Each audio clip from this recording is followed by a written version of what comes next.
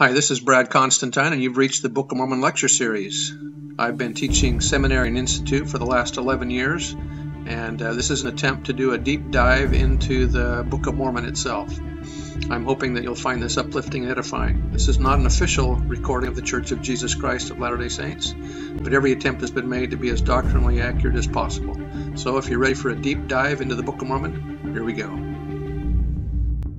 Hi, and welcome back to the Book of Mormon podcast. This is going to be a discussion of Mormon chapter 2. So we're again still talking about Mormon here, and as the wickedness of the Nephites continues to grow and the Gadianton robbers and property becoming slippery, that's where we are with chapter 2. Verse 1, and it came to pass in that same year that there began to be a war again. So they've had 4 years of peace between the Nephites and the Lamanites, and notwithstanding I being young, he's 16 years old now, was large in stature. Sounds kind of like Nephi, doesn't it? Therefore the people of Nephi appointed me that I should be their leader, or the leader of their armies. I wonder what the rest of them must have looked like if he's the leader. We may conclude that Mormon received the priesthood at a very tender age. He was only 10 years old when Ammoron counseled him and placed in him the wonderful trust as guardian of the sacred plates. Moreover, when he was 15 years of age, he had a visitation by the Lord and tasted and knew of the goodness of Jesus.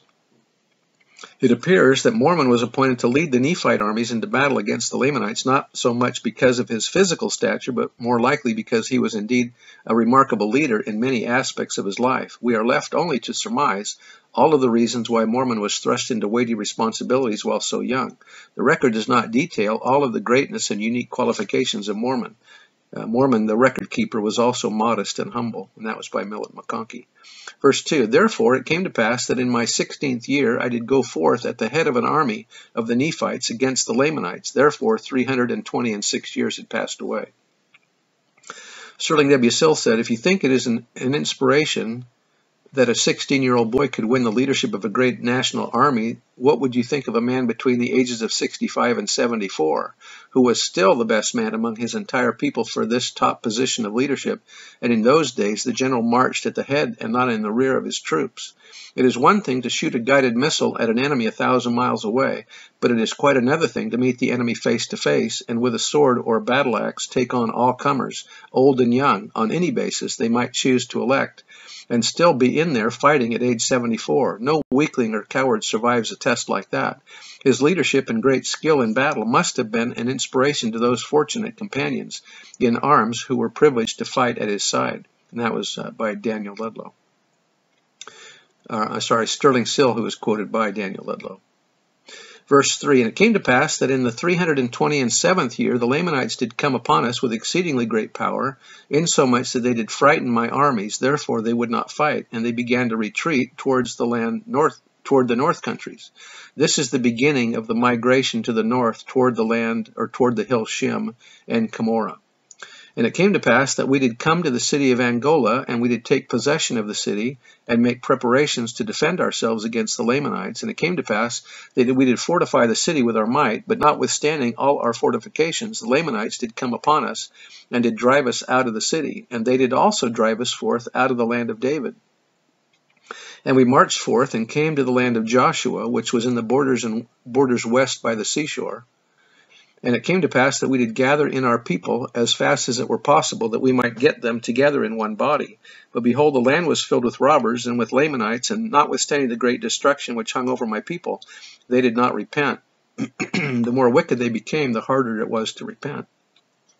Elder Talmage said, as the time of repentance is procrastinated, the ability to repent grows weaker. Neglect of opportunity in holy things develops inability. Continuing 8, they did not repent of their evil doings. Therefore there was blood and carnage spread throughout all the face of the land, both on the part of the Nephites and also on the part of the Lamanites. And it was one complete revolution throughout all the face of the land. And now the Lamanites had a king, and his name was Aaron, and he came against us with an army of 44,000.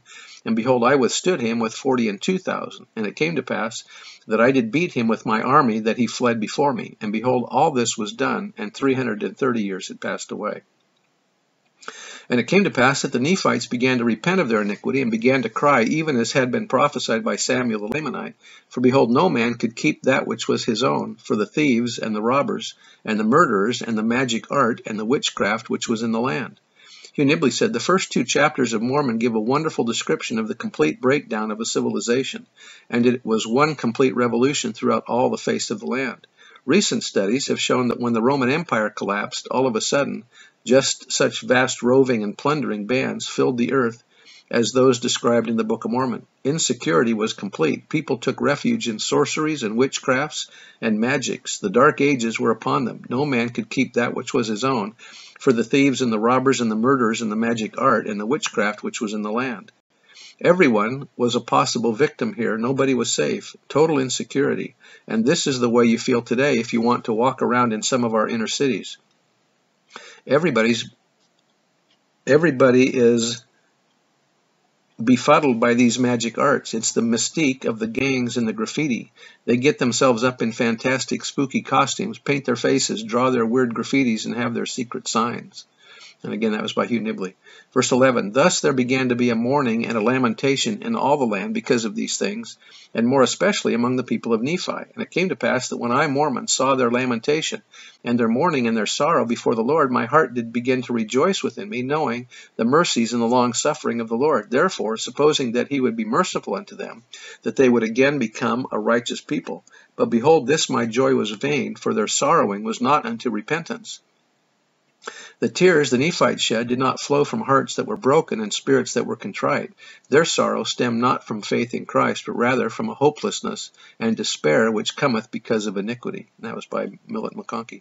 Continuing verse 13, because of the goodness of God, but it was rather the sorrowing of the damned, because the Lord would not always suffer them to take happiness in sin. President Kimball said, often people indicate that they have repented when all they have done is to express regret for a wrong act. But true repentance is marked by that godly sorrow that changes, transforms, and saves. To be sorry is not enough. Perhaps the felon in the penitentiary, coming to realize the high price he must pay for his folly, may wish he had not committed the crime. That is not repentance. The vicious man who is serving a stiff sentence for rape may be very sorry he did the deed, but he is not repentant if his heavy sentence is the only reason for his sorrow. That is the sorrow of the world. The truly repentant man is sorry before he is apprehended.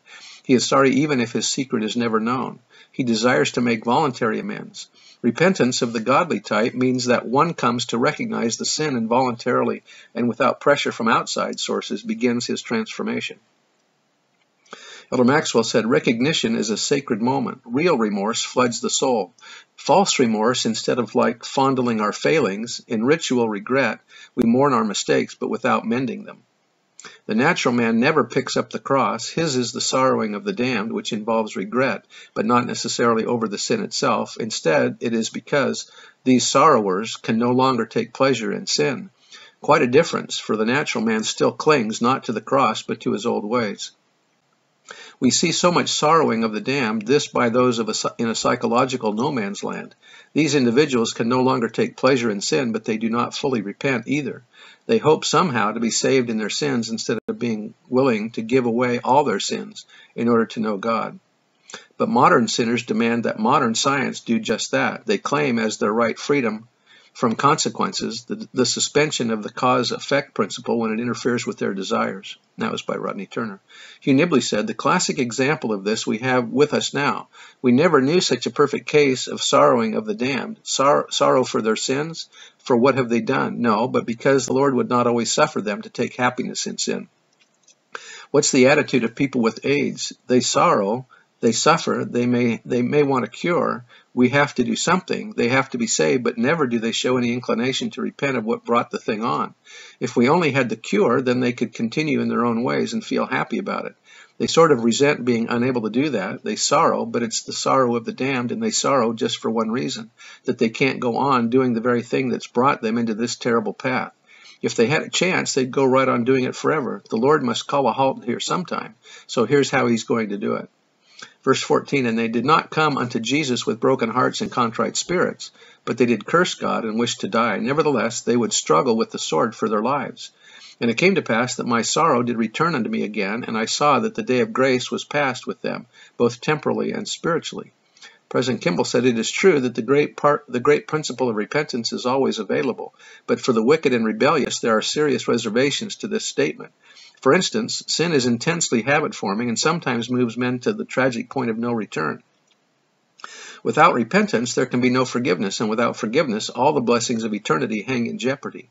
As the transgressor moves deeper and deeper in his sin, and the error is entrenched more deeply, and the will to change is weakened, it becomes increasingly nearer hopeless, and he skids down and down until either he does not want to climb back up, or he has lost the power to do so. One of the greatest principles of the gospel of Jesus Christ is the principle of repentance. However, if one has sinned so seriously and becomes habitually a sinner, the spirit of repentance leaves, and he may or may not be able to repent. That last part was by Harold B. Lee. Continuing verse 15, "For I saw thousands of them hewn down in open rebellion against their God, and heaped up as dung upon the face of the land, and thus 344 years had passed away. And it came to pass in the 345th year, the Nephites did begin to flee before the Lamanites, and they were pursued until they came even to the land of Jashan, before it was possible to stop them in their retreat. And now the city of Jashan was near the land where Ammoron had deposited the records." So this is where the hill Shem is located. "Unto the Lord, that they might not be destroyed. And behold, I had gone according to the word of Ammoron, and taken the plates of Nephi, and did make a record according to the words of Ammoron." Anthony Ivins said, "It will be observed that at this time only the plates of Nephi were removed from the hill Shem by Mormon." Verse 18, "And upon the plates of Nephi I did make a full account of all the wickedness and abominations, but upon these plates," in other words, the plates that Mormon is translating or abridging, the gold plates, "I did forbear to make a full account of their wickedness and abominations." I just lost my place. Okay, where am I here? "For behold, a continual scene of wickedness and abominations has been before my eyes ever since I have been sufficient to behold the ways of man." When Ammoron turned the responsibility of the records over to Mormon, he indicated that Mormon should engrave on the plates of Nephi all the things that he had observed concerning his people. Thus, Mormon's major record of the events of his day was written on the large plates of Nephi. However, later in his life, he was commanded by the Lord to make a separate set of plates, the plates of Mormon. He then abridged onto his own plates all of the writings from the large plates of Nephi, including his own writings. Concerning his writings on these two sets of plates, Mormon said, "And upon the plates of Nephi I did make a full account of all the wickedness and abominations, but upon these plates, the plates of Mormon, I did forbear to make a full account of their wickedness and abominations." Earlier in his writings, Mormon indicated he did not write on the plates of Mormon even 1/100th part of the things that were written on the large plates of Nephi. And that was by Daniel Ludlow, or Victor Ludlow. I'm not sure which. Okay. Verse 19, "And woe is me because of their wickedness, for my heart has been filled with sorrow because of their wickedness in all my days. Nevertheless, I know that I shall be lifted up at the last day." Mormon had his calling and election made sure. What this is showing us is that we can still be righteous in a terribly wicked world. One great objective of our lives should be to make our calling and election sure. That is, to so live that we receive assurance from the Lord that when this life is over, we shall be exalted and dwell with him. Mormon may have had this blessing, as did other Nephite prophets, for he tells us, "I know that I shall be lifted up at the last day." Those members of the church who devote themselves wholly to righteousness, living by every word that proceedeth forth from the mouth of God, make their calling and election sure. That is, they receive the more sure word of prophecy, which means that the Lord seals their exaltation upon them while they are yet in this life. The more sure word of prophecy means a man's knowing that he is sealed up unto eternal life by revelation and the spirit of prophecy through the power of the holy priesthood. The prophet, for one, had this seal placed upon him. To him deity said, "I am the Lord thy God, and will be with thee even unto the end of the world, and through all eternity. For verily I seal upon you your exaltation, and prepare a throne for you in the kingdom of my father, with Abraham your father." That was by Elder McConkie. We can only read between the lines and wonder how he could remain faithful and righteous under such adverse conditions, and how he could maintain a personal hope when he was so often filled with sorrow and discouragement at the sins of his society. Implicit in this statement is the special spiritual blessing Mormon had received, which was an anchor to his soul amidst the turmoil and troubles of his life. It seems clear that he had obtained the more sure word of prophecy, the sure knowledge that he was sealed up unto eternal life. This is linked with his having received the second comforter, the presence of the Savior. The prophet Joseph Smith urged often urge the saints to go on and continue to call upon God until you make your calling and election sure for yourselves, by obtaining this more sure word of prophecy, and wait patiently for the promise until you obtain it. One receives these blessings only after, as Joseph taught, the Lord has thoroughly proven him and finds that the man is determined to serve him at all hazards. The realization that these blessings were his most assuredly kept Mormon from becoming overcome with sorrow or debilitated with discouragement, and also provided the spiritual strength he most needed to continue to succor and serve as an unresponsive, unappreciative, hardened, and iniquitous people. Verse 20, and it came to pass that in this year the people of Nephi again were hunted and driven, and it came to pass that we were driven forth until we had come northward to the land which was called Shem. And it came to pass that we did fortify the city of Shem, and we did gather in our people as much as it were possible, that perhaps we might save them from destruction. Our information on the timing of warfare in this area has not been examined comprehensively by scholars. What is known is consistent, for example, with the fact that in Yucatan, wars were usually fought between October and the end of January or February in other Mesoamerican regions. In that period, travel was rarely restricted due to bad weather. It was still relatively cool, and food was available either by supply from the logistical base or by taxing the subjugated. The schedule varied slightly depending on local topography and climate. The corn crop, fundamental in the diet everywhere in Mesoamerica, is typically planted in April or May, just before the rains begin and after the fields have been cleared and the rubbish burned. It can be harvested about the time when the clouds and rain taper off. The wettest months are July and September for most regions, and the temperature rises because of greater sunshine. Harvest is from October to December again, depending on locality and on crop variety. The crucial time for agricultural labor under this regime is, and was anciently, March through May. At other times, being away was inconvenient but not critical. Probably the segment of time freest from field work for the typical cultivator warrior was November through February, which of course coincides with the war season. Under emergency conditions, naturally, some military action could go on, though hampered throughout most of the year. Verse 22, and it came to pass in the 346th year they began to come up against us. And it came to pass that I did speak unto my people, and did urge them with great energy that they would stand boldly before the Lamanites and fight for their wives and their children and their houses and their homes. God and religion are missing from the list of things to fight for, you notice. This was on the title of Liberty of Moroni.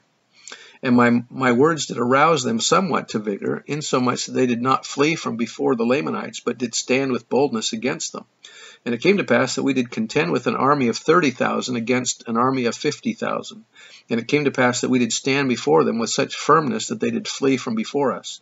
And it came to pass that when they had fled, we did pursue them with our armies, and did meet them again, and did beat them. Nevertheless, the strength of the Lord was not with us, yea, we were left to ourselves, that the Spirit of the Lord did not abide in us. Therefore we had become weak, without the Holy Ghost and the help of the Lord, like unto our brethren. By using his own people as an example, Mormon provides us with a significant doctrinal teaching concerning the strength of the Lord that comes by the power of the Holy Ghost through personal righteousness. I know in the strength of the Lord thou canst do all things, Lamoni testified. There is a real power, both physical and spiritual, that can come into the life of every man or woman who is filled with the Holy Ghost. That power constitutes the strength of the Lord, a divine, unlimited power. Without that strength and power, we are left only with the limited mortal abilities of man. Mormon informs us that his people were without the Spirit. Having no claim upon the infinite powers and strengths of God, being cut off from the blessings of the Spirit, they were left to their own natural abilities, which were infinitely inferior to the strength of the Lord. Thus, they were nothing special or unique. They were just like any other natural man. Ammon clearly understood the difference between the strength of the Lord and mortal man's weaknesses. He testified, I know that I am nothing, as to my strength I am weak. Therefore I will not boast of myself, but I will boast of my God, for in his strength I can do all things. This important doctrinal message was also forcefully impressed upon the heart and soul of the young prophet Joseph Smith after the loss of the 116 manuscript pages of the Book of Mormon. To him the Lord declared, for although a man may have many revelations and have power to do many mighty works, yet if he boasts in his own strength and sets at naught the counsels of God and follows after the dictates of his own will and carnal desires, he must fall and incur the vengeance of a just God upon him. The Lord further instructed Joseph to be faithful and repent of his sins, and then again warned, "Except thou do this, thou shalt be delivered up and become as other men." To ensure that we do not disqualify ourselves from having the strength of the Lord, we must live our lives in such a way as not to repel the Spirit. By being faithful, obedient, penitent, and spiritually vigilant, we can have the companionship of the Holy Ghost, which strengthens and protects in both physical and spiritual ways. Verse 27, "And my heart did sorrow because of this the great calamity of my people, because of their wickedness and their abominations. For behold, we did go forth against the Lamanites and the robbers of Gadianton, until we had again taken possession of the lands of our inheritance. And the 349th year had passed away, and in the 350th year we made a treaty with the Lamanites and the robbers of Gadianton, in which we did get the lands of our inheritance divided. And the Lamanites did give unto us the land northward, yea, even to the narrow passage which led into the land southward, and we did give unto the Lamanites all the land southward." So that's so they're going to now divide up the lands among themselves, Nephites in one place and Lamanites in another, and then we're going to see here how they begin to gather together here in the next little while to fight against each other in a final battle. I bear testimony that these sad things are true, that this happened, and that we're reading from translated material. And I bear that testimony in the name of Jesus Christ. Amen. See you next time.